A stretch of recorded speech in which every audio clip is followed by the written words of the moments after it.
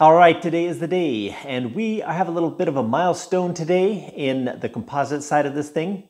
Still always working on the tub. That's going to take quite a long process, but today we're going to pull off the rear clamshell, we're going to pull it out of the mold, I should say. Like I said, that rear clamshell, the engine covers coming out of the mold.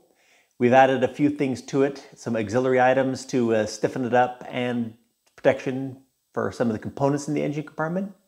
But anyway, now that it's out of the mold, as you're going to see in just a moment, we're going to be able to drill it for the hinges so that we can mount it to that tub and be able to see how things fit under there, make sure we have complete clearances on all of our components. Anyway, let's go take a look at that. Now, before we pull this thing out of the mold, we're going to add some wheel well or some inserts to create a wheel well within the clamshell. And to make that main form of that, we're just going to lay up some flat panels. So I have a piece of glass here that's got some releasing agent on it. I'm going to lay down about 4 layers of fiberglass. By now, if you've been watching these videos, you're kind of getting the routine of this kind of thing. So I'll just take you through this real quickly.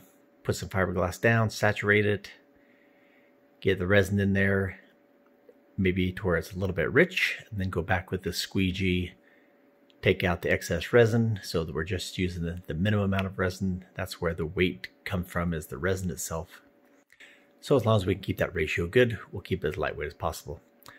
But anyway, you're going to build a couple of these flat panels, one for each side. Here they are finished. Now, since I did this on this glass, they release nice and easily since it's so flat and perfect. We'll pop those panels off. Now I need to go back to the clamshell and take a pattern because there's a little bit of a curve underneath that wheel well that we want to butt these panels up against. So these two panels, I'm going to just cut them to the same size just so I get them symmetrical. Then I'm going to take my pattern and cut that slight arch onto the one side. Now these panels came out to be just about 1/8 of an inch thick, which is not so much I had to get the abrasive cutter out, but my big tin snips were able to cut through it. So just going to trim this thing out with the tin snips, the 3 sides, and then our arch side, and we will go start fitting this to the clamshell.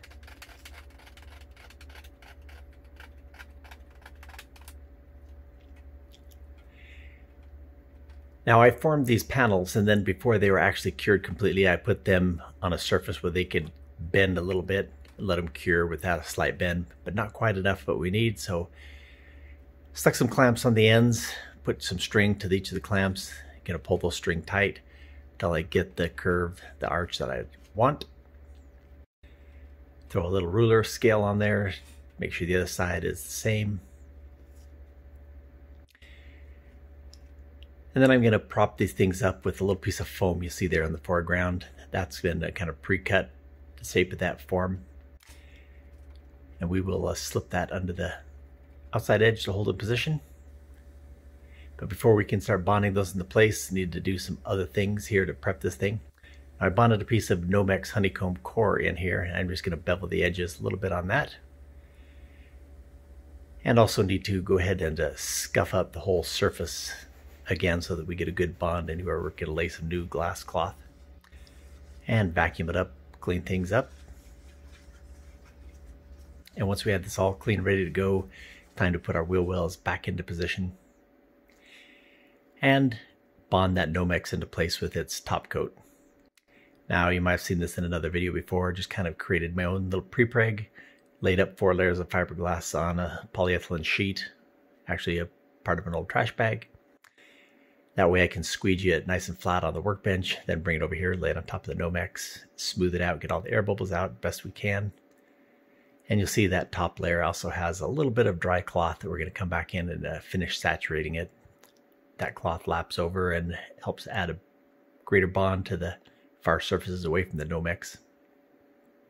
And once we get that new cloth saturated, we're going to come back with a squeegee once again, go back and clean up excess resin, push out any air bubbles. And once that Nomex is in place, it's time to go back and get our wheel well panels ready to start that bonding in that process. Now there's still just a little bit light, the fiberglass layers under that wheel well that we're going to add. So I'm going to throw in 4 more layers of glass cloth on that side. I will spare you the agony of watching me put layer after layer, so you just get the idea here. This is one of the 4 layers, but there's going to be 4 layers in here. Squeegee them up. And we are ready to bring back that wheel well, that flat panel that we've created, and start bonding it in place. Little polyethylene cap off of some spray cans I'm going to put underneath it to help hold that thing so it doesn't fall over. It's just kind of precariously all sitting here while I do all this, but that's the whole purpose of this, is to get a few layers in to bond these things in place so that I can actually do a little more rugged work on them the next day after the cure is done. So just a matter of cutting some smaller pieces of fiberglass, working with shorter pieces, that way I can make that bend around the curve of the arch of that wheel well a little bit easier, not having to work with a longer piece of cloth. Anyway, about 3 sections to make it around this bend, and I'm going to go ahead and put 2 layers of cloth on there. It will make a nice, good, strong bond that I won't have to worry about that thing coming loose at all while I do the main laminations later on. Now also there's that foam piece that we put in the front. We're going to lay some cloth across the flat panel, down that foam, and then onto the main part of the clamshell. It's just the same process again. Some short pieces of cloth that'll lap over the one, down across the foam onto the clamshell.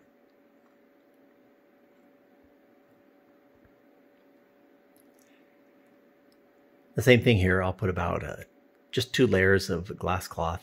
Like I said, this is all just to bond this thing in place. So between that Nomex honeycomb, these wheel wells, and then a few other things that we'll add to add some strengthening to this thing should be plenty strong to take any of the aerodynamic forces. Of course, there's certainly no other loads on this besides aerodynamic. That's going to be the main thing, of course.